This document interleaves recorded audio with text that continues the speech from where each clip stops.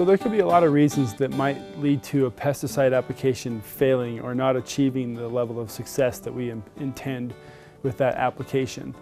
One of the first things to consider with this is, did we identify the pest that we're trying to control correctly so that we can pick the correct control measure for that pest.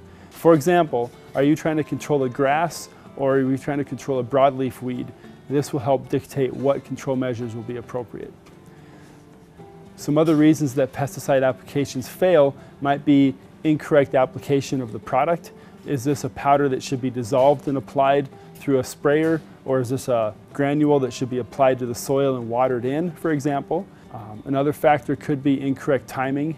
Another reason why pesticide applications fail sometimes is that we might be applying the incorrect dose, and so we need to make sure that we are reading the label and that our equipment is calibrated properly and that we're mixing it properly.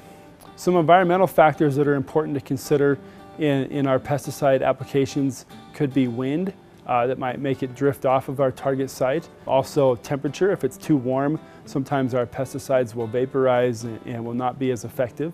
And another concern is if we apply too close to a rain event, it might wash off the pesticide from our target site. So as you're planning your next pesticide application, remember that a lot of research has gone into helping us make these products work as effectively as possible. And always refer to the label for any directions and guidelines in the proper use of these chemicals. And we also recommend that you always use the proper safety equipment or PPE in any pesticide application. This has been Caleb Carter with the University of Wyoming Extension, and you're watching From the Ground Up.